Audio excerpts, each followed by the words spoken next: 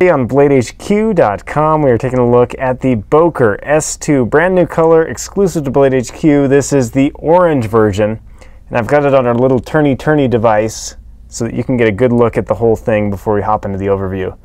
So, there it is. Kind of some interesting footage. We actually stole that technique directly from the Edge Observer. I admit that freely. Andrew Jean is a genius, and yep, I stole it from him. First one to say it. So go check out his channel. His stuff is definitely worth watching. So as well, today is kind of a special day. We've got Paul in the studio as well. Paul, say hello. How's it going, everybody? Paul is our editor here at BladeHQ, and he's been editing videos here at BladeHQ for how long now?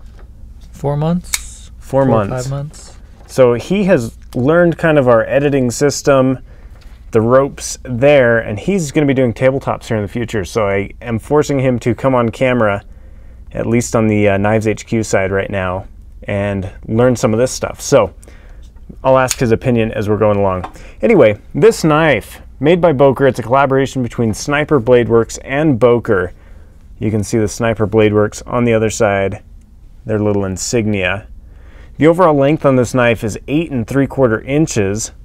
Blade length is 4 inches. Made from, I think it's 440C. Yep, 440C steel. It's a full flat ground knife. Cool blade shape. It's awesome to see this knife. This knife is $54.95 currently on BladeHQ.com. It's cool to see this knife in an affordable range. Sniper Bladeworks makes some awesome stuff, but seeing this in kind of the Popper's price range is a good thing, because I'm poor. I understand that. It's got that nice flipper on the back, little bit of jimping on the flipper, you can see that. And let me flip it for you. Somebody asked the other day why I always flip them out this way. Part of it is because I can actually get it that way, but I know you guys want to kind of see it this way, so I'm attempting it today. But gravity, there it is. Bam. Very nice, very solid lockup on it, as well as very solid pivot action. So you can see it is a liner lock. It's probably at about, oh, I don't know, 30% lockup on it is where the liner comes to. Coolest thing about this one, G10, orange G10, you've got that great color, very nice stuff. Quality control on these is really good as well. These are made in China, but I feel like they've done an excellent job keeping these high quality. So you can see the lanyard hole there, got the backspacer there. Forgot all about Paul already. Paul, what do you think of this one so far? I actually really like it. I like the G10 handle. I also like the orange color. Boker also did the acid green Kalashnikov. Love that one. Love this bright orange totally. S2. So this is kind of a different orange color than the Quaken. We looked at that one a couple weeks ago. But this is kind of a more fluorescent color. The Quaken is more of a burnt orange color. So, pretty cool. Nice jimping there. I'll give you a hand shot. You can see it in my hand. So, bam, one-handed operation. Check out that pocket clip. It is tip up or tip down carry. It also comes with an extra clip. Let me pull that out of the box here.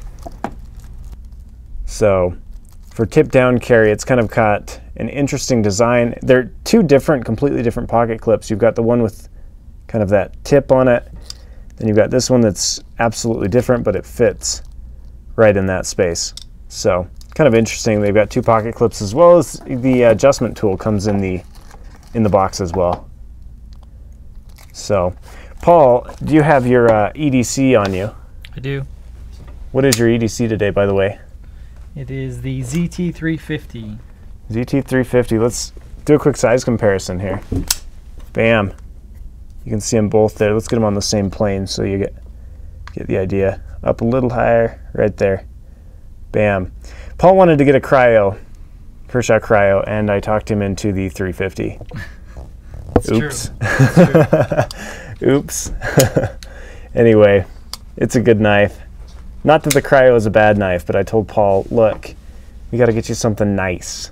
So when he started, he contemplated it for a bit, then went for the 350.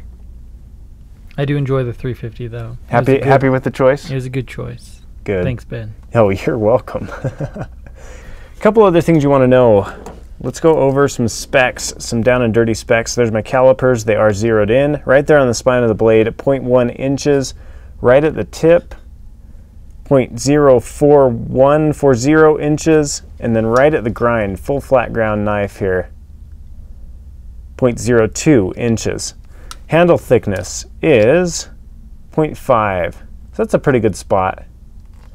Not bad at all. Let me show you a shot with gloves on. I don't know where my tactical clothespin went. Do you see my tactical clothespin, Paul? No, I don't know where it went. Anyway, there's a shot with gloves on. Give you an idea of how it looks in hand. And that feels nice. I like that. And even with gloves on, it's easy operation. Bam. Digging that. I remember back in the day, people used to complain about me flicking knives with my wrist. You know, it's kind of hard to open knives arm's length away behind a camera. So sometimes I do use that wrist flick to get it open. So anyway, the weight on this one is 5 ounces. I think I hit all of the high points in comparison with a tactical clothespin right there. Give an idea of how big it is. Fairly large blade. That's the one thing that strikes me. I mean, you see that handle as well as the blade go right. That blade comes right to the end of that handle. So it is a fairly long blade. Dig it. Very nice stuff. So the only place you can buy this one is BladeHQ.com. I'd recommend it. Paul, you recommend it? I do. Price point, you can't beat it, right? Nope. $54.95 currently on BladeHQ.com. By the way, this is an exclusive, and it's a numbered exclusive, so you can see the numbering here. Only 600 pieces were made. This is number 4 of 600. So if you want this one, don't think about it super long, because it will definitely be gone sooner than later. Before I take off, let me show you blade play. Front to back, nothing. Absolutely solid. Side to side, nothing as well, which is great. Very, very good. Good to see that. And then blade centering on this particular one, spot on. 100%. I should have been a teacher so that I could like write 100% in smiley faces on kids' papers. I don't know, I'm kind of crazy.